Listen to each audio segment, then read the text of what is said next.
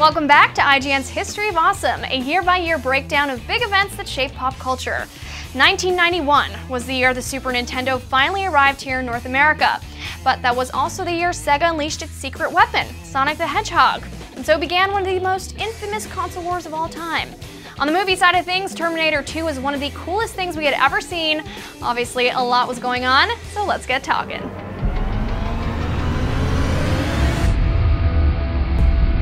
Welcome back to the History of Awesome. This is 1991 edition. I'm Damon Hatfield. I'll be your host of this timeout. I'm joined by Justin Davis, hey. Megan Sullivan, hello. Mitch Dyer. Yeah. Lady and gentlemen, the Super Nintendo was released in August of 1991 here in North America. Oh my goodness gracious. What a year.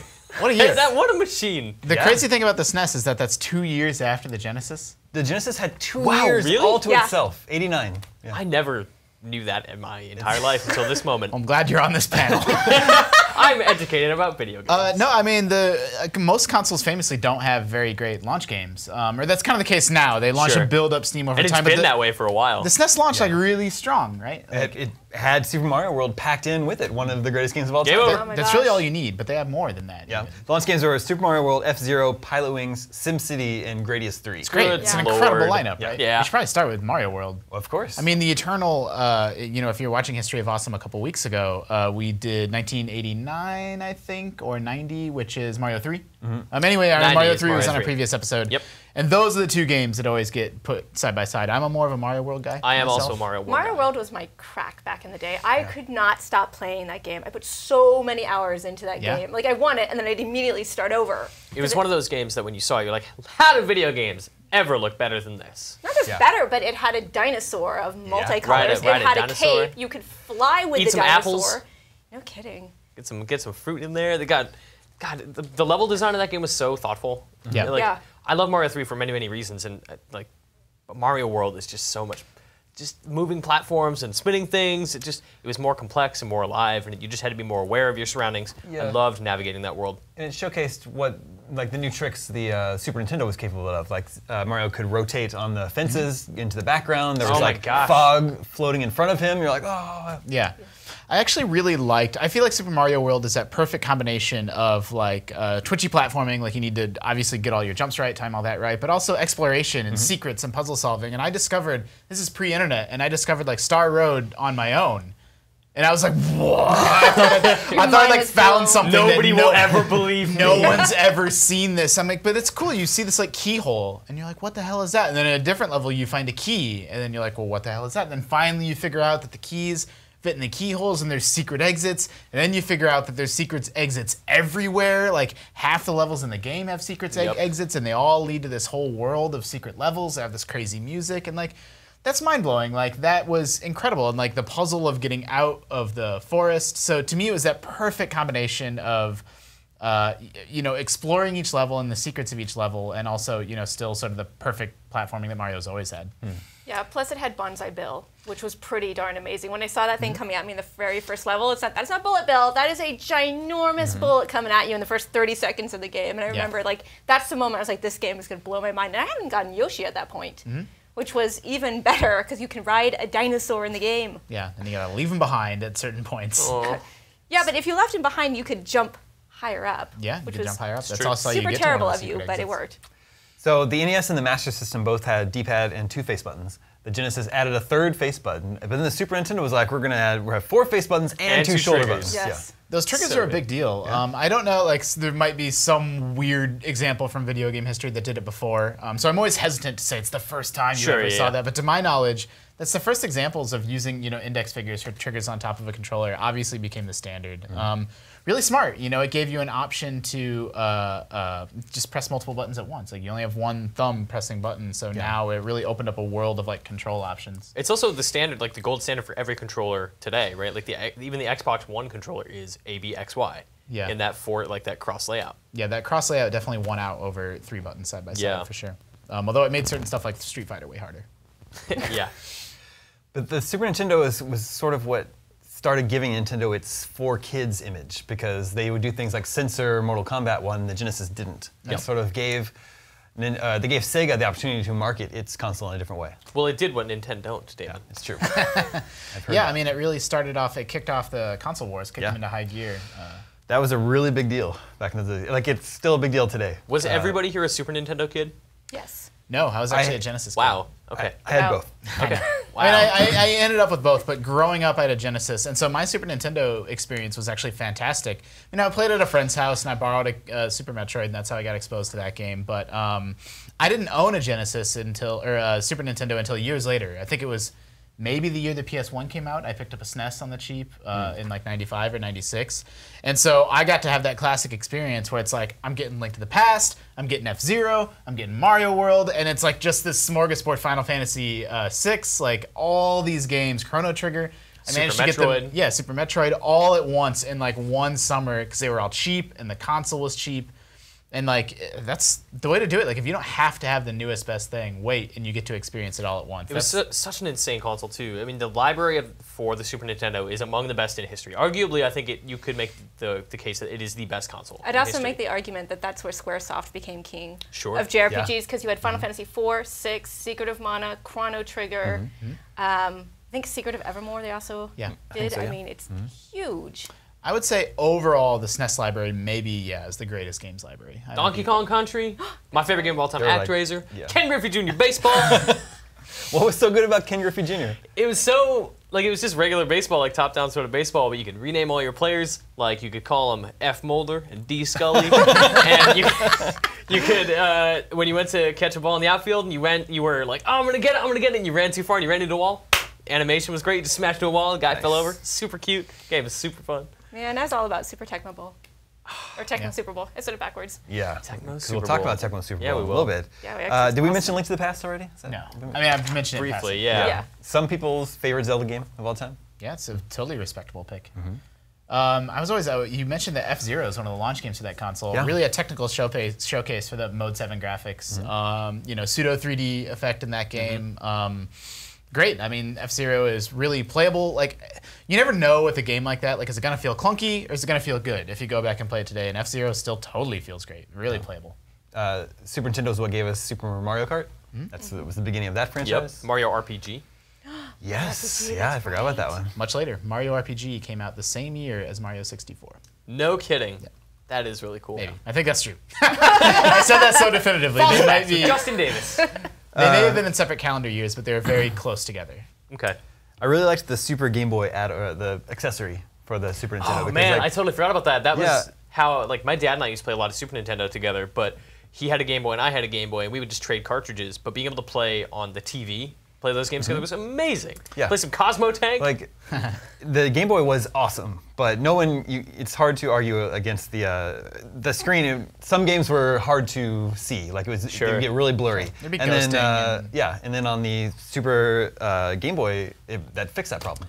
Play Mario Land on your TV with your controller? Perfect. So you could change the color so you'd have like a red hue or green hue or blue hue. Weren't some games like Super Game Boy enabled and they would actually have like pseudo color? Like Donkey Kong and the Link's Awakening were like made Yeah, like different grays allowed them to have different kind of texture looks. Well, no, they'd have a unique border around them, and then some of them could be in more colors. That's right. Donkey Kong 94 is the one that I really remember. If you play it with a Super Game Boy, it actually is almost like a SNES game. Yeah. I didn't remember Link's Awakening. It might be the Game Boy Color version of that game. Game Boy Color Dungeon. I don't recall the specifics. In any case, the Super Nintendo, despite having a late start and despite fierce competition from the Genesis, would go on to be the best-selling console of the 16-bit generation. In the end. It was like the tortoise. It's slow and exactly. steady. Fun fact, in South Korea, the Super Nintendo was called Super Comboy. Nice. Sure. Moving on, in 1991, Civilization was released that year, the first Civilization.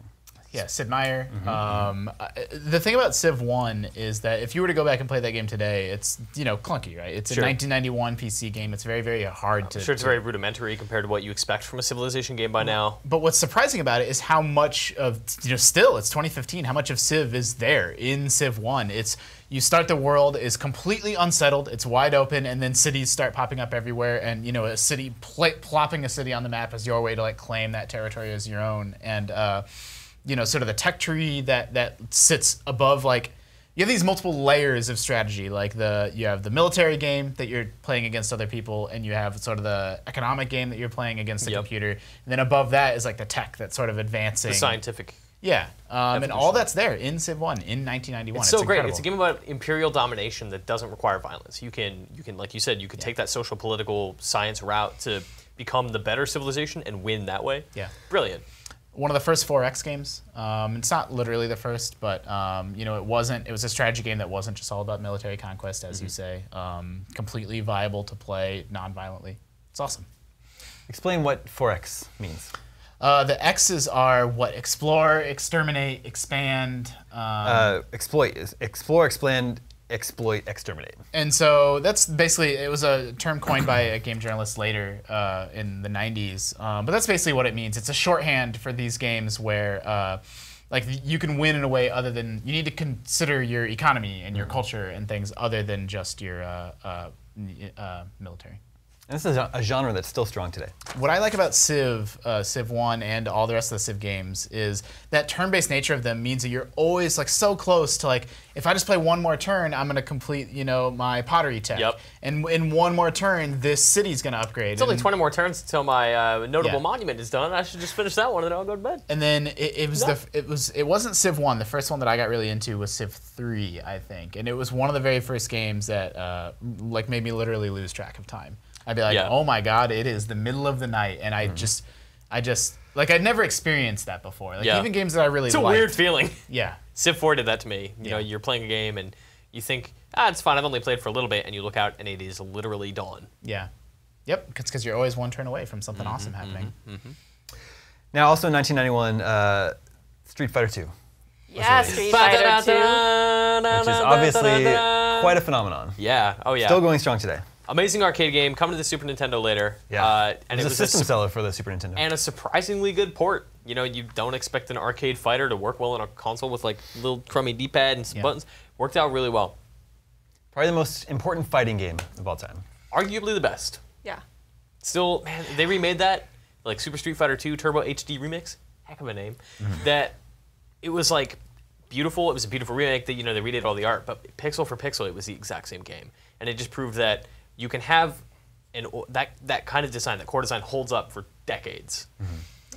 Actually, really, it's interesting that Street Fighter 2 became one of the console war games. If I'm not mistaken, I actually didn't get a chance to fact check this before I came in here, but the Super Nintendo had Hyper Street Fighter 2, right? And the Genesis had Street Fighter 2 Championship Edition. I'm hazy on the details. And I think that's how it worked. And I had Championship Edition on the Genesis that added the 4 playable, the bosses were playable characters. My favorite anecdote about Street Fighter 2 is that the combo system, which the entire fighting game genre is sort of the foundation, it's all built on that, was the bug. It was an accident. Really? And they left it in. They discovered it and chose to leave it in. They realized that if you started one move before the previous had finished, you could cancel some frames and get in extra hits and land a combo, like 3 or 4 hit combos on people. And that was not intended. Like Street Fighter 2 wasn't designed with that in mind, and now it's core to succeeding. Yeah, and then they doubled down on it and made super combos and sort of made it into an actual part of the gameplay. But it was an accident in Street Fighter 2. That's amazing. You know, the best part of that game is the sounds. Yeah, like, Sonic Boom, tiger, uppercut. And whatever Ryu says, China. He does his kick, his kick. Yeah. What does he say? Yeah, it is really good, and all the it's like vaguely racist, like all the characters and stages. But it's right. But the music is genuinely amazing. It holds up really well, and they had OC Remix do it for the re-release, the HD remix, and it just hearing that music remade reminds me how strong it really was. Yeah. Composed by, I can't remember her name now, but there were just not a lot of women working in video games, and she was a female composer, did the music, did a lot of Capcom's classic She did music. Mega Man stuff too, I think. Yeah, not sure. And I watched a documentary on her, and she said the music is a little bit stereotypical too, and that was intentional, like it was designed to be culturally appropriate, sort of. A little bit, almost inappropriate, like just a little hammy. That's Sure. all. Like almost a little humorous, like the story, like the music. Like let's get really stereotypical, like Chinese music for the Sure. Chinese stage, Yeah. for example. It's exaggerated. Yeah, exactly. It was so popular in arcades, it started the whole fighting game boom of the 90s with Mortal Kombat, Samurai Showdown, King of Fighters, Killer Instinct, all of those games. But then it was also just an arcade renaissance. Arcades had risen to popularity in the 80s, and then it sort of started to die off a little bit. But then Street Fighter was like, it's funny because Street Fighter 2 is so popular. Nobody remembers Street Fighter 1 because it wasn't very good. But no. like Street Fighter 2 is the genesis of that entire series. I cannot think of an arcade that did not have Street Fighter 2. Yeah, or even everywhere, bars, laundromats. My laundromat has Street Fighter 2. We the brilliant thing about Street Fighter 2 from like a business perspective or from an arcade perspective is so arcade owners or arcade game designers want to get the player out in under 3 minutes and get another quarter in the machine. Like they're designed to like kill you in 3 minutes. And that kind of sucks, especially if you catch on to that in like a single player game. If you're playing, whatever, Gauntlet or Asteroids or something, or Pac-Man. Like a brawler is 30 minutes long, but it takes you $8 in 5 days. Like they're kind of baloney. Like the games are designed to keep you pumping quarters into it, and so that's what makes fighting games so brilliant is that it got around that. Like the matches were short, and the winner got to stay, and then the loser was out. Like that's the way those games worked. So. We actually had a Street Fighter 2 machine, and my family owned a bar, and I would go there and do some work behind the scenes with the family when I was little. You'd hustle all the old bar. Yeah, like I was like the Street Fighter 2 ringer. Yeah, I was. Like, what's this? How does this work? I would smoke all the adults at the game, and I would stay at the arcade machine. Go home and be a family man. Yeah, exactly. Interesting story about that. Break That's a pool cue over your head. That's a your little 8-year-old head. For Giles go home and be a family man. Yeah. In the Japanese version, he's so much nicer. He's like, go back to your home country. Take care of your family or something like that. Yeah. It's so much nicer, but in like the They made American it harsher version. in the American version. Yeah, it's like, That's I'm awesome. gonna be a family man. He says it to Chun-Li all the time. Cracks me up. Yeah, they didn't really think that one through, did they? Not really. Street Fighter 2 also popularized the concept of one-on-one video game tournament fighting, whereas before that it'd be like everyone's just working on their own to get their high scores. Yeah. Right. And now you actually have two people in real time going head to head. It's great. And Super now a month smart. from now we have EVA. Yeah, exactly. Thanks to Street Fighter. Now, we were talking about the success of the Super Nintendo earlier, but in 1991, Sonic the Hedgehog was released for the Sega Genesis. Same and that year. was a huge headache for Nintendo and the Super Nintendo. That was like their arch nemesis. Well, what's crazy about that, I mean, we touched on it at the top of the show, but that means it blows my mind that the Genesis existed for 2 years without Sonic. Yeah. It's just so weird. Like, it's so strange. You would never, like, they're so intertwined with each other. I mean, gun to your head, you'd say like, yeah, it was the launch title. Yeah, it was a for launch sure. title. Yeah, it didn't, and it replaced Ultra Beast as the pack-in game. Oh man, That's a good thing, because Altered Beast was. That game was a butt game. Yeah, true. It's true. It is. Sonic the Hedgehog started the mascots with attitude. Yep. So Sonic Team, the developers that worked on Sonic, were told to create a game with a mascot that could rival Mario. And they had Alex Kidd, but they thought Alex Kidd was too similar to Mario, so they ended up coming with this blue hedgehog that was really fast. Get rid of this white man. Bring me a blue animal. I actually diverse. really, again, I was a Genesis kid growing up, so I have very, very fond memories of Sonic the Hedgehog. Sega. Yeah, the music's really, It's really so good. good. Like, I'm not a huge Sonic fan, but that music is burned into my brain. It's so great. Yeah. Yeah. And I actually think Sonic gets a bad rap from people, including me. Like, the games maybe didn't necessarily age so well. But what people need to understand is that was so fast. That was mind-blowingly fast. That game blew my mind back in the day. Like, that's a big deal. Like, it's easy. Like, it's such a sort of trope to just say, oh, Sonic's fast. Like, it's a meme now, right? How fast is Gotta Sonic? go fast. But like those levels would just blaze by, and the loops that he would go through and all that stuff. It rewarded you for going that quickly too, right? You'd be going so fast you didn't know what to do. Yeah. And it would reward you for going off course, finding secret paths, hitting bumpers that would send you somewhere you things didn't up expect. in the sky that you can fly up to. Yeah, it was great. There's just never been anything like that. There'd never been anything that felt like that Yeah. before Sonic. Sonic the Hedgehog was it. It was what Sega had been looking for years during the 8-bit era. Sega got obliterated by Nintendo, and then they were first to market in the 16-bit era. They had 2 years on Nintendo, but still the Nintendo brand was so strong that people were waiting for the Super Nintendo. But when they had Sonic the Hedgehog, that was it, because at the time the Sega Genesis had 10 times the game library of the Super Nintendo. And from then on, Sega outsold Nintendo for 4 Christmases in a row. Wow. Oh my gosh. That killer app. Yeah. And this year in 1991, I was 6, and I got a Genesis that Christmas. Little Justin got a Sega Genesis because he was already obsessed with video games at that age, and it felt like Sonic felt noticeably like next gen compared to, like, I don't know, like the NES games are great. Like, arguably the NES, like the actual game design in something like Mario 3 is much better than Sonic the Hedgehog. But to see those games side by side, one felt so much newer and brighter and faster. Like, it was something that... There's a distinct look to Genesis. Sonic 1 is the first time I can remember a game like kind of blowing my mind. For sure. And Echo the Dolphin, even though I couldn't get past the first level because of that stupid jump or whatever you're supposed to do. You mentioned the other mascot games that followed in the wake of Sonic. Yeah, you had Bubsy. What else? There's James Pond, Earthworm Jim, Gex the Gecko, Arrow the Acrobat, Vector Man, Rocket Knight. All of these games came in the wake of Sonic the Hedgehog. Crash later. Now we mentioned Tecmo Super Bowl earlier. Also a 1991 game. So good. Nice. I can't remember. I had a Tecmo something bowl on my Game Boy.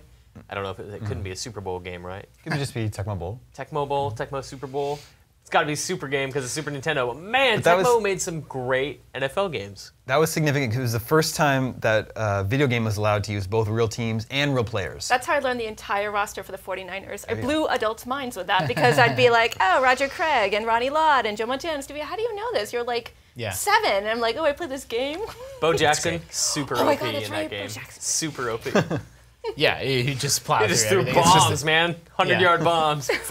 That's the thing. Like, wasn't a big sports gaming guy back then, and I'm actually still not. But I can really respect Tecmo Super Bowl sort of arcade, like the arcade foundation that it's all built on. It's like that and Blades of Steel have such Yeah. important parts in my gaming history. Yeah. And the game had cutscenes too, which was really cool. Yeah. Yeah, The that sweet touch- high five every time we got a best. touchdown. Oh my god. Yeah, I'm not a big football fan, but I played tons of Tecmo Super Bowl with my dad. Super fun. It was really me too. accessible. Like, it was really anybody could just pick up, and this like the character runs where you point them. Like, there's Yeah. pass, run. Like, the buttons are really easy, but it's actually still like there's a lot going on under the hood. Like, it's fairly complex and sophisticated. Doesn't it have like 3 different modes too? Yeah, It's got a playbook. You can play seasons. You can win the Super Bowl. Yep. And I think there's still sort of like a community playing that game today. Yeah. But it's not on Virtual Console, right? Like they still haven't. Probably can't be Nintendo. because of Probably licensing. Yeah. licensing issues, Yeah, which kind of sucks. Flipping over to the entertainment side of things, in 1991, Terminator 2 Oh my Yay. god. the big summer movie Oh my in goodness. Thank you, 1991. James Cameron. Can we just talk about this movie for the next Sure. 90 minutes? Yeah, I mean- because I could talk about Terminator 2 forever. The best thing about Terminator 2 is you go a pretty significant amount of time in that film not knowing he's a good guy. That was so cool that they flipped the script and turned Yep. the bad guy into the good guy. Yep. That scene in the mall where you got the 2 Terminators Yes, and you've got yeah. John running through, and, And so then- you've got Robert Patrick's character. And they coming. give Arnold Schwarzenegger the line, "Come with me if you want to live." Yep. So good. Yeah. Yep. That moment though, where he steps out of the elevator and Yeah, runs you into think- Sarah Connor, and Yeah. she He's just walking down the hallway. She's She walking down the hasn't hallway. seen that in so many years, and she's been in this mental home. Oh my God. He's gotta watch this movie. Every time he goes down to that lava with the thumbs up, I just cry like a Yep. baby. Yep. We're all gonna go watch T2 tonight. Yeah, we man, are. for sure. Or Uh, the truck scene Yeah. with the Yeah. motorcycle. Oh God, it's so good. The action beats are just immaculate too. Like, there'd been action movies before. There'd been great action movies before, but like action directing as an art form, really, in my opinion, kind of came into its own with T2. It's James Cameron. Yeah. He did amazing work with Aliens also. Yep. It's a rare instance of a sequel that's even better than the original, which was already incredible. Yep. Maybe. I'm going to disagree a little. Terminator 1 is still my favorite action movie ever. Really? Wow. Wow. Yes. Okay. Mostly because I didn't like John Connor as a little kid. When he's well. like, don't say that, say no Edward- problemo. And I'm like, shut up. For a long. Fair enough. It was a huge breakthrough in computer graphics. Yeah, I mean, you have T-1000 getting a hole shot through his chest, and you see Robert Patrick Yeah. with this like goopy-looking mercurial metal Oh man. Right. hole in his chest. You can see through Robert Patrick. That's insane. It comes back together. Yeah. He's like walking through walls and Yeah, although we were talking about it before the camera started rolling about, there's that scene where Robert Patrick's T-1000 is going through the bars and he gets caught because of his gun. So it's like Yeah. this blend of CGI and like Yeah. practical effects. Yeah, it's really smart. I mean, I think that CG actually really holds up, like surprisingly. Yeah. I mean, it doesn't look. It's not like I'm fool. Like I know it's fake, but still, like there's movies that came out a decade later that, in my opinion, have less convincing CG than Terminator 2, which really pioneered a lot of it. They had, it was the things they were trying to do with CGI were insane for the time. So James Cameron used The Abyss as sort of proof of concept. yeah, Sort with of like what the we weird can do. water monster Yeah. man. Yeah, and Michael Biehn going crazy. Yeah. That's a good Like movie. he does. So good. It was the highest grossing film worldwide in 1991. James Cameron, man, don't ever bet against him. Yeah. Even now, people are like Avatar 2, 3, and 4. I don't know. Hey, okay. You bet against James Cameron at your own risk. Yeah, it's true. It might take him 1,000 years to make a movie, but it's always fine. good. And then I think winning Best Picture for 1991 was Silence of the Lambs. Is that right? Yes. Very chilling. creepy. Yeah. One of the things that I didn't know, I've seen the movie like everybody else, liked it. Certain parts of it are burned in my mind, but his name is escaping me. The main Anthony character. Hopkins? Anthony Hopkins. Hannibal Lecter. He's only in that movie for 16 minutes. Wow, and he's in jail like the whole time, right? Yeah. Well, Sort of. Towards the end, they have to transfer. Sure, yeah, of course. Like, think about how much of an impact he makes with only that tiny amount of screen time. Yeah, I mean, the line "Hello, Clarice" is burned into everyone's brain forever. It's so haunting just the way he says that. And actually, like it's really obviously well acted. He won Best Actor for it, but it's also like he's not above like it being a little bit hammy. Whereas there's just certain lines where he's like, how does it go? He's like, I'm having a friend for dinner. I'm having an old friend. Yeah. yeah, for sure. I wish I could chat longer, having an old friend for dinner. Yeah. There was I was young when I saw this. There are some words adult words that I learned from watching this movie that cannot be repeated here. Yeah, that's true. Sure. That was also released on Valentine's Day, which I think is Aw. the date movie of 1991. We have Beauty any and the Beast. 1992 babies in this room. I think the last intro, you mentioned it won Best Picture. Yeah. But Silence of the Lambs is one of only a few movies to win the Big Five. So it won Best Director, Best Screenplay, Best Actor, Best Actress, and Best Picture. Wow. And again, double ups to Anthony Hopkins for winning Best Actor for that tiny amount of screen time. Yeah, I mean, it's unbelievable. Also nominated for Best Picture that year was Beauty and the Beast, notable for being the first animated film nominated for Best Picture. Yeah, it's rad. Yeah, that ballroom scene. Like, I still get chills because the CGI in that, like, the way they did it was really nicely done. So Yeah, when it's the a camera's big room. Yeah, it's a huge room, so when I saw it on screen, it was mind-blowing. Then when the camera sort of pans down from, like, the chandelier, and then, you see her dress go by, like, that was all, like, 3D, and it was totally different than anything else before it. I don't think it's, again, I'm always hesitant to say it's the first time something was I know what you're going to say, and it's the second, because before the previous Disney movie was The Rescuers Down Under, and that was the first time they started using computer-generated animation. Really smart. This combination of hand-drawn 2D, animation cells with 3D backgrounds. The Little Mermaid was the last traditionally hand-drawn Disney film. And then there was Rescuers Down Under, and then there was Beauty and the Beast. Oh, so it wasn't, even the 2D stuff wasn't hand-drawn? In what? Beauty and the Beast. Oh, yeah, it's the mix, yeah. It's all traditional, but it's got the the last film to not use any CGI. Got it. This, like every Disney movie, right? You look at any Disney film and you start noticing things as an adult you didn't before, but it's really interesting to see, like, that Beast Gaston fight is really interesting because one of them is fighting over Belle for love and the other is fighting over her for possession.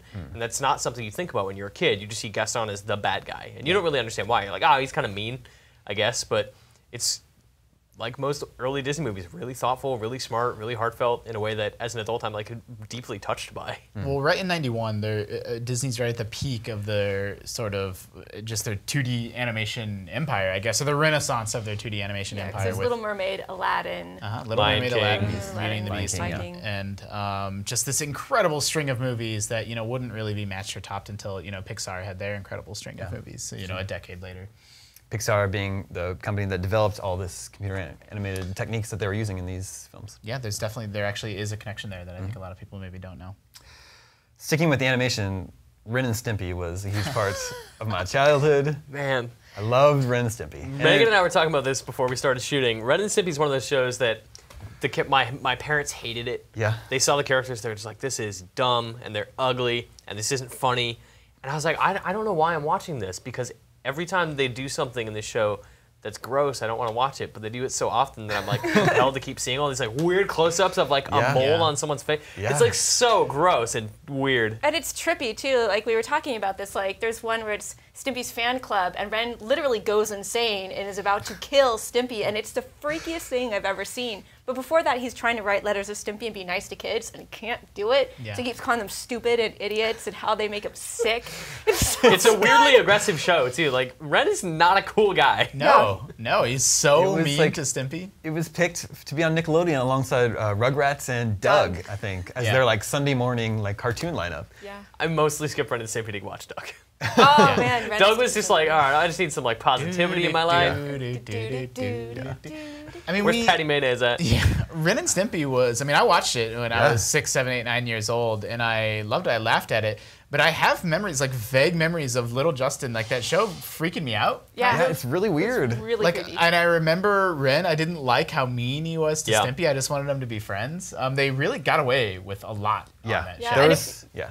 No, I go was ahead. just gonna say, if you remember too, like it would go on hiatus all the time because there was so much drama behind the scenes. Like the creator got kicked off the show in season 2, which is why Billy West did both Ren and Stimpy after Wow. that. And one was, so Ren's supposed to be Peter Lorre from like Casablanca and Maltese Falcon, right. and then the other is supposed to be Curly or Stimpy's supposed to be Curly from the Three Stooges. So now I can't like whenever I hear Curly, I'm like, oh, it's Stimpy, as opposed to the other way around. It's interesting that there's a lot of subtext in that show when it originally aired, but it was a kid's show, so they couldn't bring a lot of it to the surface. And when it came back as an adult show on Spike, I think. Yeah, I don't think it did whatever very well. network, Spike like or MTV. they brought it back, and the characters were gay. You know, like just they were out of the closet.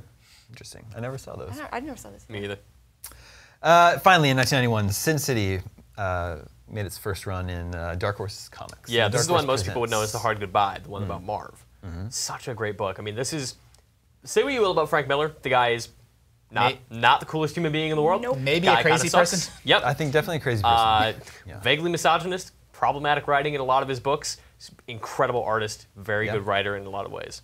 Sin City is an amazing book. Well, and this one came together in virtually every way. Like, it's just incredible. And, you know, a lot of people that are fans of the movie maybe don't even recognize that that movie is almost a shot-for-shot remake of the book. They Like, literally did not make storyboards because they had books. Yeah, they used the book as the storyboard. So, I mean, that just shows you how it was renowned at the time in '91 for being illustrated in this film noir style with a contrasting light and dark, and they didn't really need to make any changes to that when they ended up turning it into a film. Yeah, had a very cool look to it. Were the comics entirely black and white? Did they use blood? No, there was some splashes. The movie Oh was yeah, some there were red for there were blood. moments of color, but they were very sparing. It was the same as the film. It wasn't just blood. There would be splashes of Lips, red and yellow, and eyes. exactly. Yeah. But they were primarily black and white, and they weren't even not only was it black and white, but it was like contrasting black and white, like just deep black next to bright white. You know, it wasn't even a lot of like shades of gray in there. That makes it really striking. Well, and then like the next book, That Yellow Bastard, was about this dude who like he was literally just bright yellow, so he was always lit up in yellow on the page. You know, another book in the 80s and 90s that was showing that graphic novels could be, you know, more than They're not kids' books. than what they had been. Sure. A few years before, we'd had The Dark Knight Returns and Watchmen, and you know, Sin City is just right in line with like that expansion of the medium. Yeah. The first Sin City movie is really good. I've wondered recently if it's held up, and I realize now I've never seen Sin City 2. Damned to Kill For, not so good. I didn't see it. No one seems to think that. No one seems to enjoy the second film. All right. So I haven't even checked it out. I think that brings us to the end of our 1991 History of Awesome recap. Thank you, Justin. Thank you, Megan. Thank you, Mitch. My name is Damon Hatfield. Stay tuned for 1992 up next.